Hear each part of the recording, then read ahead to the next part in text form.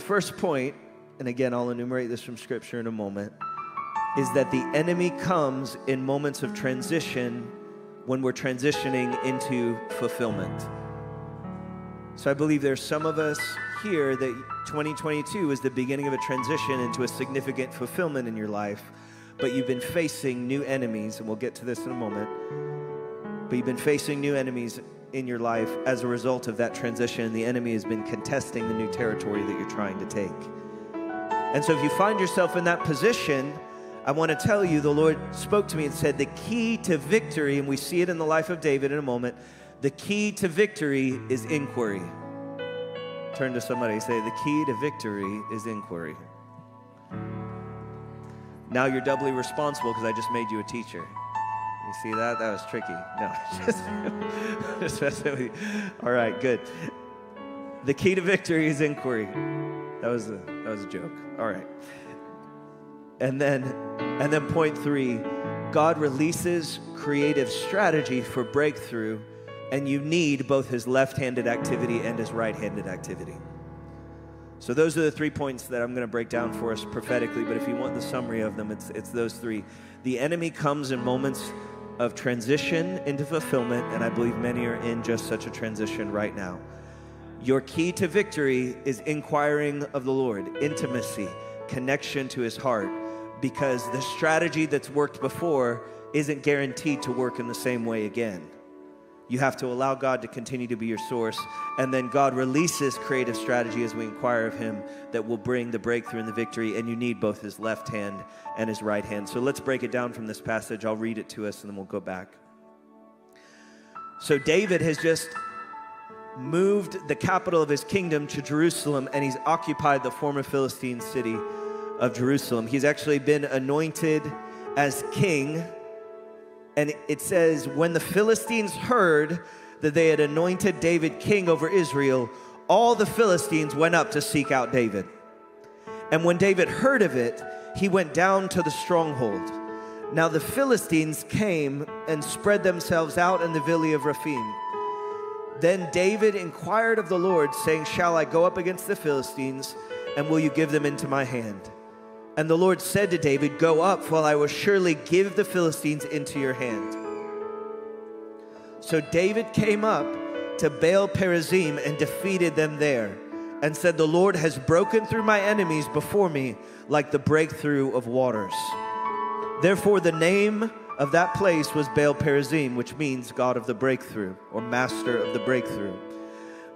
And it says the Philistines, they abandoned their idols there, so David and his men carried them away.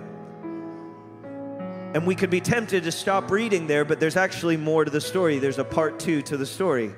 Now the Philistines came up once again and spread themselves out in the valley of Rephaim.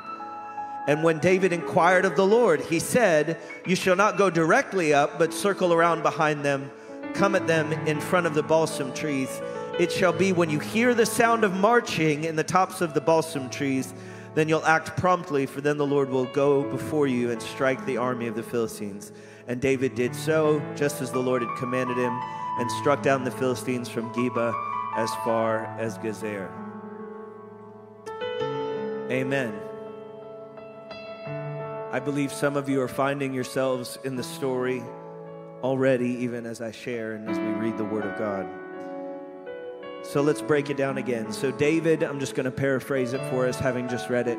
David is anointed as king. It is a moment of critical transition.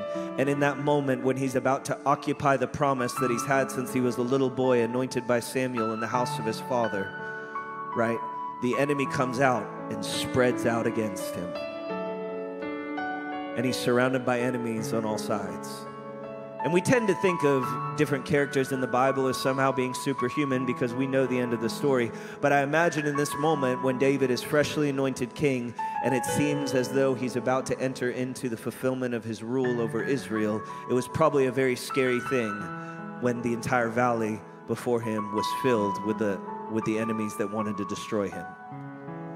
And there's some of you here that in 2022 you began to occupy the promises of God. But in that moment it says when the Philistines heard that King David had been anointed as king, when they heard that the anointing was upon him to accomplish the work that he was called to, the enemy came and spread out against him. And how many of you know that we face a tireless enemy who does not want to see you? Whether it's a transition, you're newly saved and you're transitioning into becoming a disciple of Jesus, the enemy does not want to see you step into what it means to be a disciple of Jesus. Whether you've been serving the Lord for a long time and you're stepping into that full-time ministry calling, the enemy does not want to see you step into that fresh anointing to fully serve Jesus.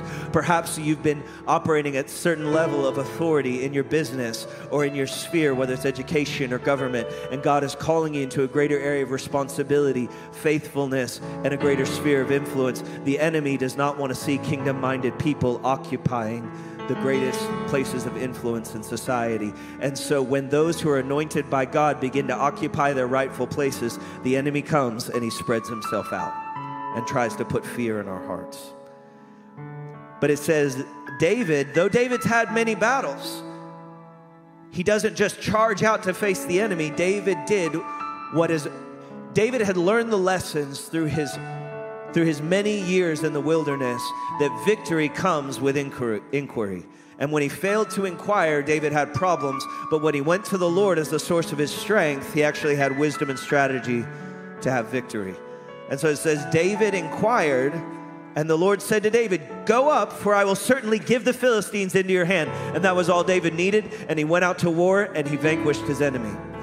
All David needed was the word of the Lord in the moment, and he charged forth and apprehended the victory. And the victory was so dramatic that David names the place in memorial of the victory that the Lord granted. It was a memorable victory. It was a victory that he said, it's like, have you ever seen a dam where it actually rises, the water level rises to the point that the dam can no longer hold back the water, and the water breaks through the dike or breaks through the dam and actually sweeps away everything before it with the force of the torrent. That was the kind of victory that David saw the Lord give when he swept away the enemies of the Philistines before him.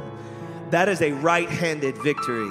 That is the kind of victory where you step into the altar with cancer and the Lord releases his power and heals the cancer instantaneously. It's the kind of victory where the person that seems furthest from the Lord in your life suddenly has a dramatic reversal and comes to know the Lord radically. That's the kind of dramatic breakthrough where it seems like you're back up against the wall, but the Lord performs wonders and miracles. He delivers you out of the impossible financial situation, or he delivers you from the sin struggle that you've wrestled with for decades.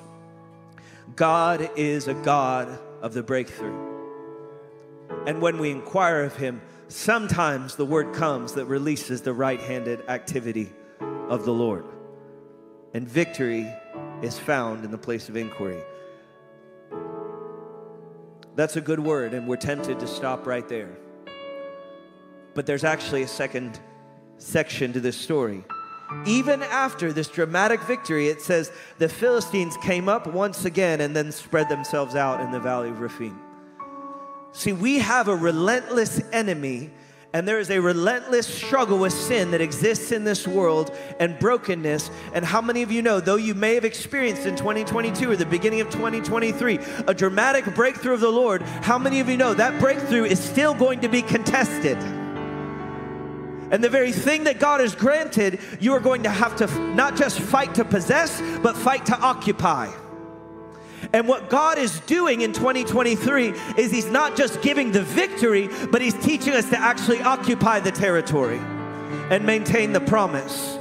But it's going to require more than just the dramatic right hand. It's going to require continued inquiry that gives the right strategy. So when David inquired of the Lord, he said, what was the word before? Go up and you'll defeat them. And he went up and he defeated them like a torrent of water sweeps away the enemy.